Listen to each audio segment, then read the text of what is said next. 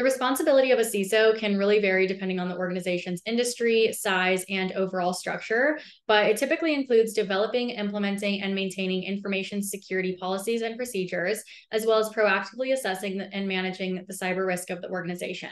which includes incident response planning, security and awareness training, implementing security architecture, and maintaining compliance requirements.